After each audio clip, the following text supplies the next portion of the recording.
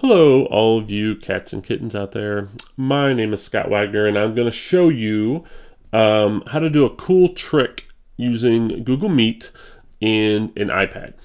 So I'm going to start off by going into my Meet, and I'm going to join my meeting or start a meeting. And so in my meeting, it's going to open up. I'm going to allow it. And I'm going to go ahead and hit join now to go ahead and join my web chat. So I am now in my Google Meet. Now in Meet, in the bottom right hand corner, there is a button right here that I can use to present my Meet to all of the students. So I can present my screen, my entire screen. I can choose to present that to all of the participants who are watching at home. So if I wanted to be able to do that, all I would do is hit present screen and it would start sharing my screen. Now when it does that, anything I'm doing on my screen gets sent to all of the viewers out there. So what I can do is, let's say I wanted to send my iPad screen, not my computer screen, to all of those viewers. So I can kind of cheat to make that work by using an app called Quicktime. So the first thing I need to do is I need to take my iPad and I am going to take the lightning cable that came with my iPad and I'm going to plug it directly into my computer. Now, once I do that for the first time, it's going to ask me, do I want to trust my computer? I need to tap trust, and I need to type in my passcode to do so.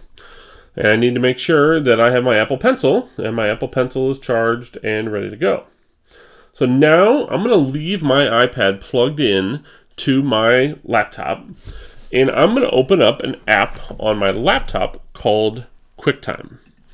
Now, Quicktime is a screen recording tool. It can do all kinds of different fun things. But one of the things it could do is it can actually record your screen. And so when I open QuickTime, it just gives me this little window here. I'm going to go to File and do a new movie recording.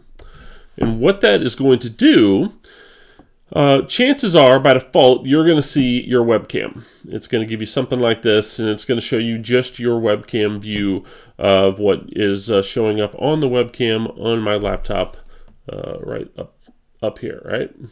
So what I don't want, or that's not what I want. I wanted to actually use my iPad screen. So right next to the record button, there's a little arrow. And if I click on that, I can tell it to actually, instead of using the FaceTime HD camera, which is built into my laptop, I want it to use my iPad. So when I do that, it will actually change to my iPad screen. Now, just for the sake of showing you here, I'm going to kind of jockey my windows.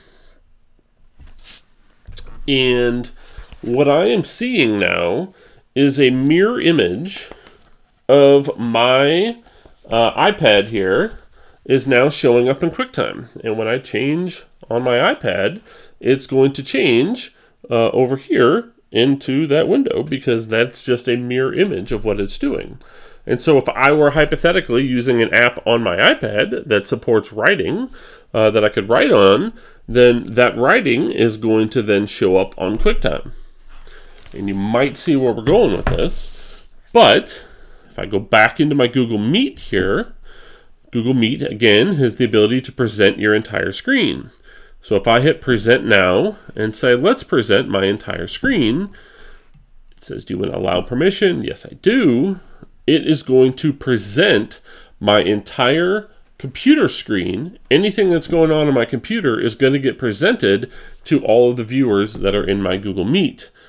Now, right now, all they're seeing is they are seeing this window with my Google Meet right up front here. So what I need to make sure is I need to make sure that QuickTime is in front of that window. So I'm going to just click on QuickTime in my dock to bring it up front. I could even go full screen on it up here if I want to. And I'm going to go ahead and in Meet, I'm going to tell it to record this meeting so I can show you what it looks like. So again, I want QuickTime up front.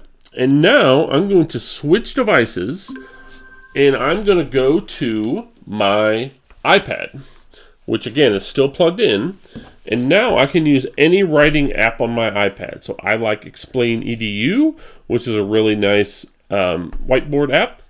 And I now have a blank canvas that I could say anything I want.